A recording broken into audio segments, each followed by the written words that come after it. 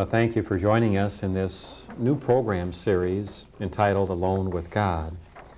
We're here with the author of this book entitled Alone with God, with Francis Cardinal Arinze, President of the Pontifical Council for Interreligious Dialogue. His Eminence also was a leader in Nigeria, and I believe Nigeria experienced a tremendous awakening and evangelization experience, literally drawing millions to the Lord. Your Eminence, we want to thank you for joining us. Thank you. And we want to thank you for writing this book. I read this book when I was returning from Rome, and I took it back and forth with me, and I never read a book that has presented the faith in a more profound way, but still a way that everyone can understand it. And maybe you can just give me an idea of why you wrote this book. The book is a result of many talks I gave over a period of years, about 20 years, from 1966 to 1986. Mm-hmm. They were principally talks given to people during retreats. The retreats were in part for priests. Some of them were for religious brothers, a few, religious sisters, many, and for lay people, groups. Mm-hmm. Then, as the time passed, each time, of course, I enriched the talks. Mm-hmm. But in the beginning of the 80s, the Religious Brothers of St. Stephen is a congregation of brothers that I founded in Onitsha, in Nigeria, about 16 years ago. Mm-hmm. They asked me, please put it in book form, give it to us. Eventually, I got around to doing that. Mm-hmm. But in doing it then, I had to retouch it a bit and cut out many things that would suit special groups so that it would do for all groups. Right. That's why the title, Alone with God. I meant it as a reflection manual for a person who might want to do a retreat alone, or even just a reflection on many of the aspects of our faith. Mm-hmm. Mm-hmm. You know, Your Eminence, in just your own background, maybe you can just describe your experience in Nigeria and maybe also what you're doing in the Roman Curia, a little background so our people understand your...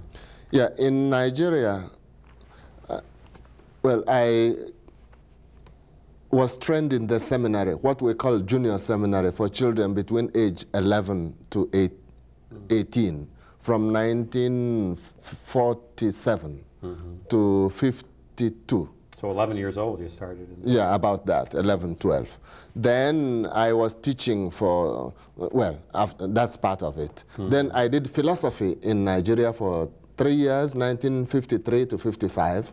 Then theology in Rome, in the Urban University, and living in the college for mission students from many countries. We were from about 40 countries.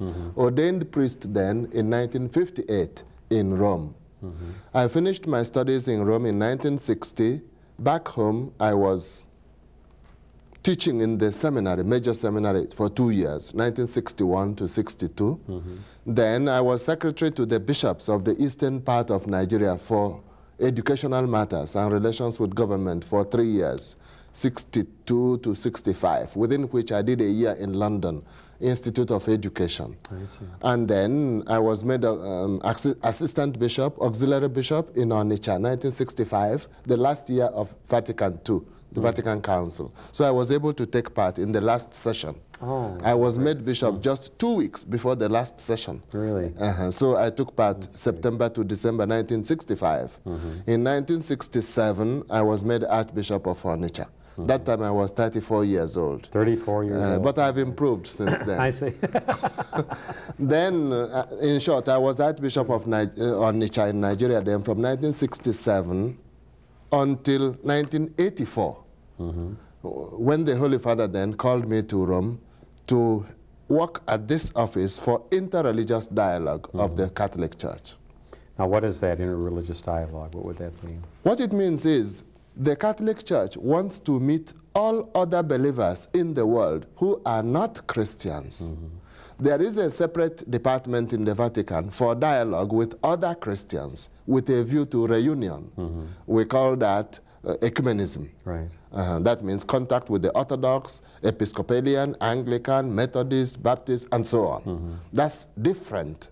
Where I work is contact with the Muslims, Buddhists, Hindus, Sikhs, Zoroastrians, followers of traditional religions, Shintoists, Taoists, any religion, anywhere in the world. Including the American Indians, you were talking about that, right? Oh, yes, including the American Indians. The reason is this. The Catholic Church, in the name of Christ, wants to meet every human being. If the other believers want to become Christians, obviously we are very happy. Right. Indeed, we would want everyone in the world to become a Catholic, without exception. Right. But religion is proposed, not imposed. We do not get conversions by force or tricks or pressure. And any conversion got in that way would not be worthy of the human person. Suppose a Muslim or a Buddhist or a Hindu says, I do not want to become a Christian. Should we, as Catholics, say, in that case, we are not interested in you? We dare not say that. Right. In the name of Christ, this is a human being. In the name of Christ, the Catholic Church must meet that human being. As Pope John Paul II put it, the Church looks on the face of every human being and sees Christ. Whether that person realizes that Christ is his or her Savior or not. So that Christ died on the cross, not just for Catholics, not just for Christians. He died for every human being. So that it is part of the mission of the Church to meet every human being. The Catholic Church never writes off any human being. So the Catholic Church wants to meet other believers, even if they do not want to become Christians. Right. To listen to them, to try to understand them, and we hope also they will listen to us and try to understand us, because dialogue is a two-way traffic. And then we see what we can do together. Divine Providence can use such initiatives as he wishes. God can give his grace as he wishes, to whom he wishes, where, when, how. We leave it to him.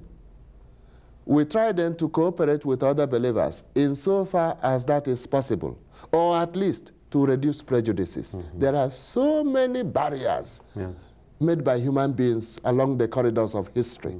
Interreligious dialogue helps to reduce such barriers, to make the name of Christ heard among followers of other religions who would otherwise not hear him.